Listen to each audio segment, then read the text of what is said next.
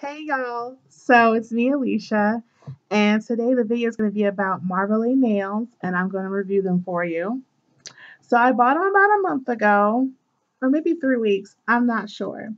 So I bought two kinds. I bought the powder blue Marmalade, and I think that was like full price, I believe.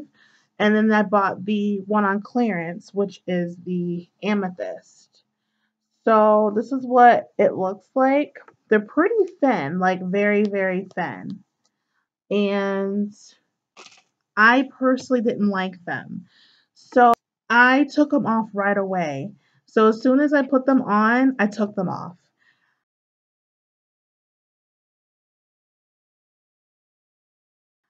I just don't think I like press on nails. I don't think it's my thing, but I wanted to try it. And I felt like the advertisements on Instagram was very intriguing. So I was like, I have to try them out. But other stuff it comes with I think is really cool is that it comes with this um I don't even know what this is called, but it comes with the nail kit. It's a removal tool that they have, which is really cool and was very useful when I took off my nails, which I don't recommend taking them off right after putting them on, especially since the way I did it, I put it on where it's supposed to last for like 2 or 3 weeks, and I took it off the same night, so I damaged my nails pretty badly from doing that. It also comes with this, so it says "Hello, beautiful," and it like talks about all this other stuff on here, so it's really cool. I was like, "Thank you," you know, I guess thank you again, and we hope you love your marmalade nails. They talk about how to take them off. Like it was a lot. It was like good detailed instructions. The packaging was really nice. I just personally don't think I like press on nails. So I feel like my review may be biased based on the fact that I realized I really don't like press on nails. The price point to me was a little high because, like, if you just quickly Google press on nails, you can get press on nails for like $6, $7. So I'm kind of like, are they really that extra special? I'm not sure. But they do have really cool designs on their website. So if you go to Marmalade Nails, like, you Google Marmalade Nails or whatever, they come up and they're on like, I guess, Facebook, Twitter, Instagram, and Pinterest. So, I mean, oh, and they also give you like a code on here too. So, like, when you go on, I guess when you buy some more nails, they give you a 20% code. I don't know if they're still doing that or not, but that's really nice.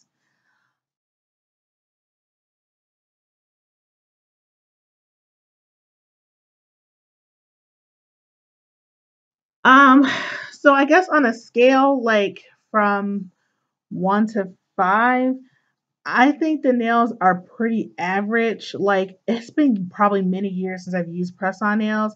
To me, they just seem very average. So I might just give it like a 3 because out of 5, just because of the fact that I mean there was nothing really wrong with the nails. I just don't like the way they looked on me. They're pretty light. Hopefully I'll have pictures on here of like what my nails look like when I had them on for that brief moment. But if you're into press on nails, I guess it's okay.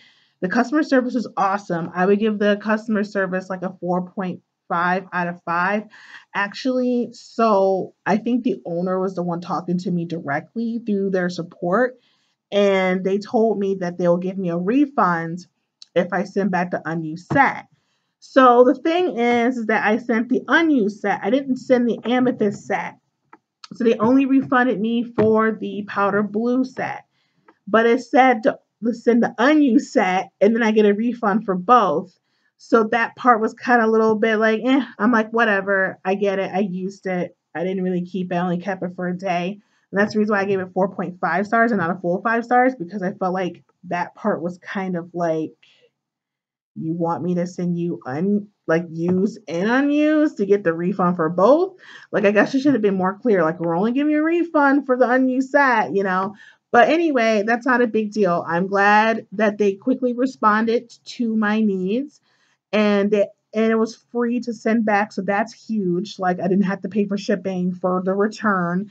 And my return came, in a decent amount of time. So it worked out pretty well for me as far as the refund for the powder blue ones, which were actually a little more expensive than the other ones. I used the ones that were on clearance first. And I just didn't like them. So overall, I guess if you like pricey press on nails, I guess is a good idea because like if you look at the numbers, I spent about $25 for those two, 25 $30 for those two sets. I want to say it's 25. Um and apparently you can use these nails twice.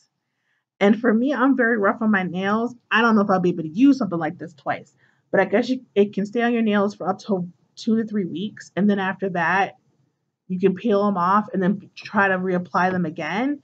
But if you're really rough like me, you might be like, using that removal tool, and then I'm trying to find one that's messed up. Like this one, for example, you see how it's like already messed up? I can't reuse that again. You know what I mean? But that could have been just for me being heavy handed. So that is my review. I'm hoping that you guys will see pictures of what it looks like. I personally would say it's like a 3 out of 5, very average when it comes to press on nails themselves. I personally think because I guess back in the day, like press on nails might have been a little bit thinner than these, but like to me, they're just not super special in my opinion. Like you're paying like 16, some of them up to almost $30 per set, and and I know it's cheaper than going to the salon if you're using if you're getting fill-ins. It depends on where you go and it depends on where you live. Like if you like I remember back in the day, like fill-ins were like $13, but you're in the hood, semi hood, and you're getting press on and you're getting like fill-ins for $13. So it really just depends. And I used to go to like a nail lady, like one particular person who did it in their house, and I would just pay $25 for my nails. Like she would do like everything, $25. So it really just depends on where you go, what part of the world you live in, and what you expect, your expectations. And I just felt like I don't know. I just didn't like the way they looked on my nails personally. But anyone out there who use Marmalade nails or even press on nails, like comment, let me know what you think. I say it's 3 out of 5. I say the customer service is 4.5 out of 5. I do feel like they have a decent variety of nails. So people that are more like basic when it comes to their styles and people more a little fancy on the other end.